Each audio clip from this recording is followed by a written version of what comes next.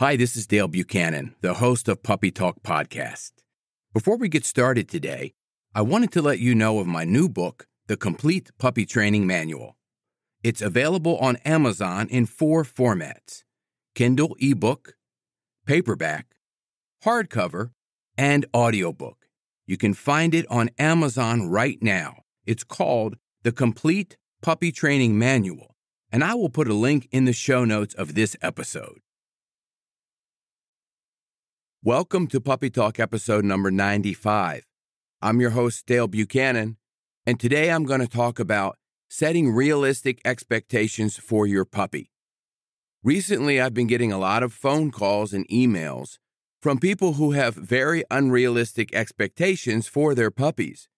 They want their puppy to be absolutely perfect, never barking, never jumping, never pulling on a leash, never actually being a puppy. And they want these behaviors to stop right away. When I educate them on how a puppy learns and how you have to be patient when working with a puppy, they kind of change their perspective a little bit that maybe their expectations were unrealistic. When you work with a puppy, it's very similar to working with a young child. They're only capable of learning and doing things at their own rate, at their own pace.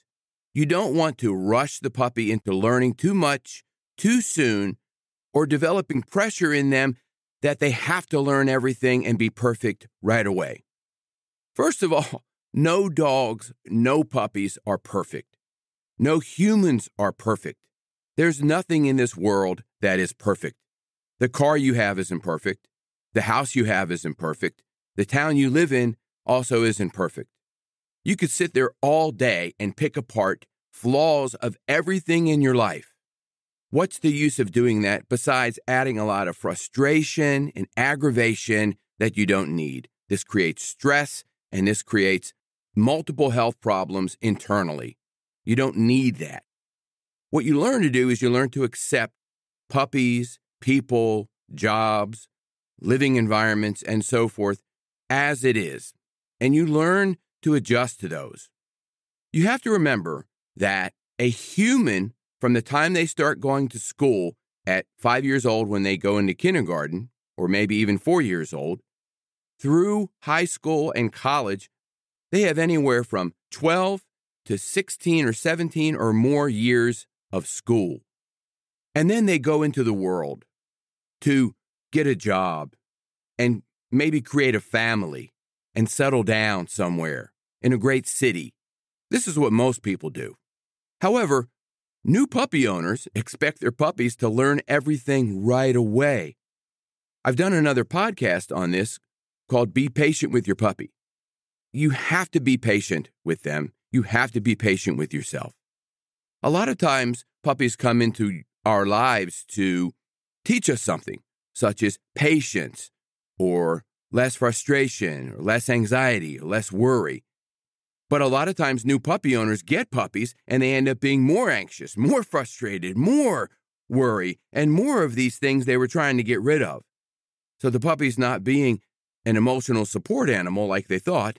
They're being a lot more work. And a lot of this frustration and aggravation and anxiety comes from unrealistic expectations with your puppy. I'm here to tell you something, because remember, this is episode 95. I've done this podcast for 3.5 years. I've trained thousands of puppies. I've talked to tens of thousands of people on the phone. I've done articles. I've been on the news. All of these things are a testimony of my level of experience working with puppies and their owners. Puppies are going to make mistakes. They're not going to be potty trained immediately. They're not going to stop pulling on the leash immediately. They may bark a few times when somebody comes into the house. That's okay. They may jump on certain people that they love. That's okay. They may not do everything exactly as you want. Puppy training isn't about making a puppy perfect. Puppy training is about teaching your puppy to listen and engage with you and have their obedience level under control. And this is the key. It's under control, but it's not perfect. You don't want to make the puppy a robot. The puppy needs to be a puppy, just like a child would need to be a child. You don't want a 3, 4, 5, 8-year-old child to act like an adult. That would just be weird. The child needs to be and act like a child. The puppy needs to be and act like a puppy. Puppies are going to throw you a curveball all the time, and that's part of raising a puppy. In my book, The Complete Puppy Training Manual, the very beginning, the first chapter is, owning a puppy is a lot of work, and it really is. But owning a puppy will teach you how to do things better in your own life, how to be more patient, more resilient, less anxious, more positive, and less worry. The key of all of that is to be more positive. A lot of times I go to puppy owners' houses and all they focus on is all the bad things the puppy does.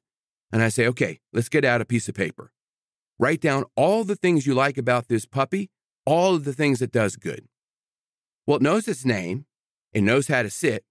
It knows how to lay down. It goes to bed early. It doesn't wake me up at night. It never pottied in its crate, and so on and so on. So they list all of these positive things. And then there's one or two things that the puppy does that really irritate the owner, and that's all they focus on. Well, it had an accident in the house last week. It never comes when I call it back when it's in the backyard, all the way back at the end of the fence. And these are just little things that the puppy is going to learn in time with training and with patience. So there's no need to only focus on all of the negative things about the puppy. Imagine with your significant other, your boyfriend, girlfriend, spouse, husband, wife, that you only focus on the negative qualities of that person or your children or your coworkers. If you only focus on the negative qualities, and everybody has them, if you only focus on the negative, you're not going to like that person very much. You have to focus on the things that you love about that person and not so much about the things that the person does that irritate you. And it's the same with the puppy. But a lot of owners forget the positive with the puppy outweighs the negative with the puppy. If the negative outweighs the positive, it's time for you probably not to have a dog, give the dog to a friend, and think about other animals that may be more suitable for you, like a cat or bird or fish or something like that. If you only focus on the negative qualities of your puppy, then it's not going to work. So you have to focus on the positive. I hope this information was helpful to you. If you have any questions, you can reach me through the website, puppytalkpodcast.com. Have a great day. This is Dale Buchanan, host of Puppy Talk Podcast. I have an announcement of a new book that I just published called Potty Training Your Puppy. It's available on Amazon in Kindle and paperback, soon to be available on audiobook.